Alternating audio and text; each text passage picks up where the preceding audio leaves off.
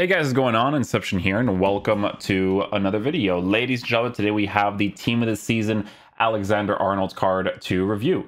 We're taking a look at a card who is 5'11", high medium work rates, right-footed, 4-star skills, 4-star weak foot. Now guys, when it comes to cards like this, sometimes you get attacking opportunities, but the main thing that you want to see is defensive capabilities, right? That's going to be the main thing with this card. Player traits, he has early crosser, he has long passer, he has long shot taker. If we take a look at how this card is formatted in game, you are going to be seeing us using him on a shadow chemistry style on 7 chemistry, not giving him an anchor chemistry style, which is actually going to be a very good test, because here's the thing, right? If we take a look at this card on 10 chemistry, 100 chemistry on an anchor chemistry style, he gets the same +5/+5 for the acceleration and the sprint speed, but he'd also get that physical boost too. So what's going to be interesting about this, because we're also reviewing some other players too, is that we are going to be trying him out on a chemistry style boost where it touches the defense a little bit and it also touches the pace a little bit, to see what it's like without giving him the full capability, right? In regards to the boost that we can give him with the chemistry style. When it comes to shooting on this card, he does have very good shot power. So if he does get into an attacking opportunity, he can actually score some opportunities, which is pretty cool.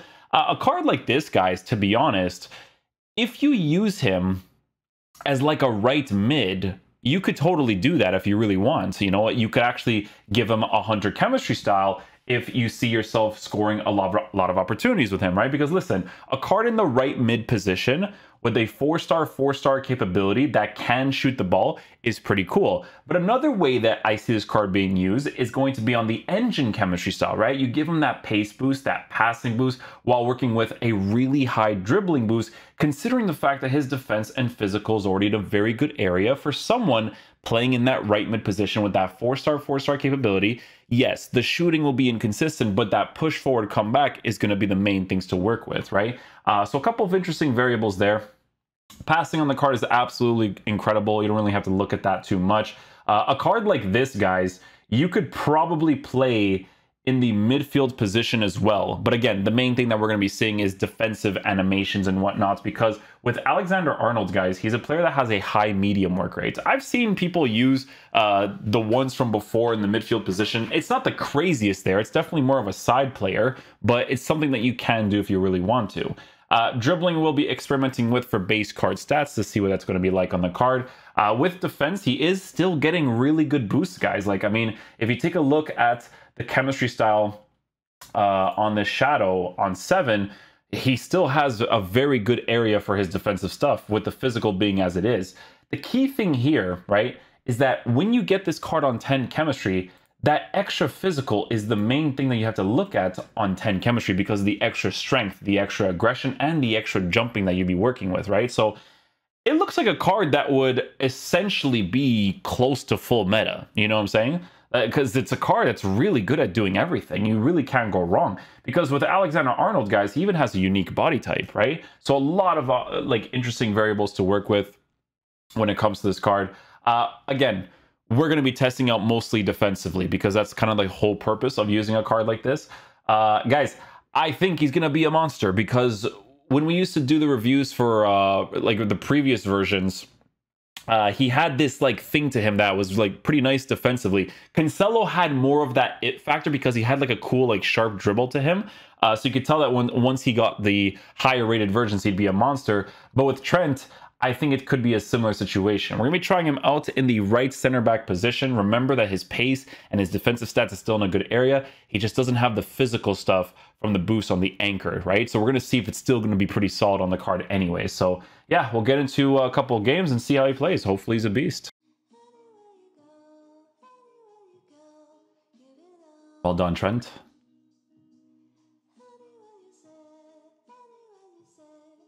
Well done again. Interception there by Arnold.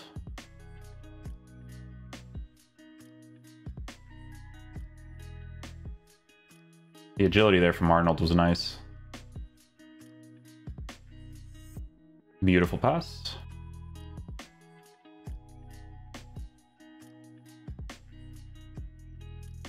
Did good enough there. Did good enough there.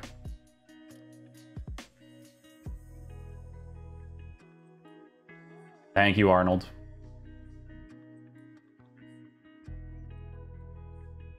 Oh, Trent almost got to that too. Unlucky.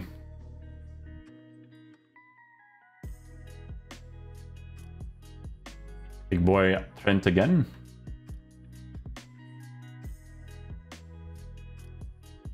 Arnold's from behind there. Nice.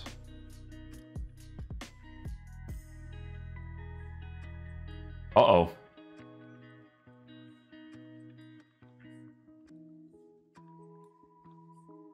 Thank you, Arnold.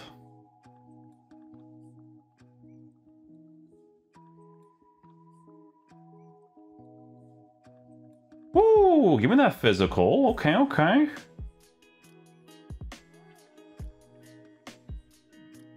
Always important to be able to win those when under pressure.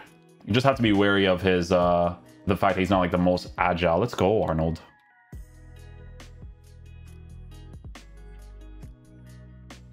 Well done, Trent.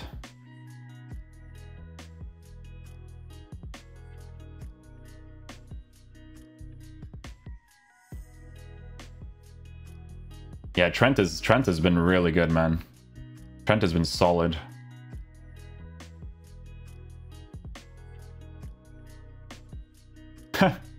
Okay.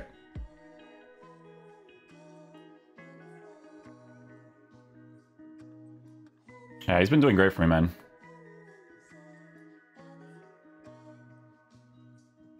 I just have to block that area. Arnold is he's just one of those guys, bro, in this game, I'm telling you. Oh my goodness! Arnold, you absolute beauty. What a beast. Well done again with the challenge. Yeah, that's just Arnold doing that himself too, with the whole defensive play there. Well done, Arnold.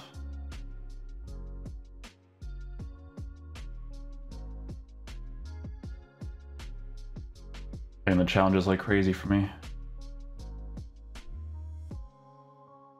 We'll take it. Diojo to well positioned. Good little law pass there too. That's good.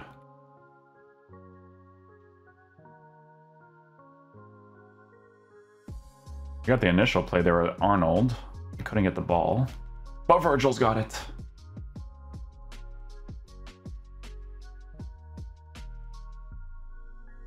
I'm not even joking when I say this. Like, Alexander-Arnold could honestly play as a center back in this game.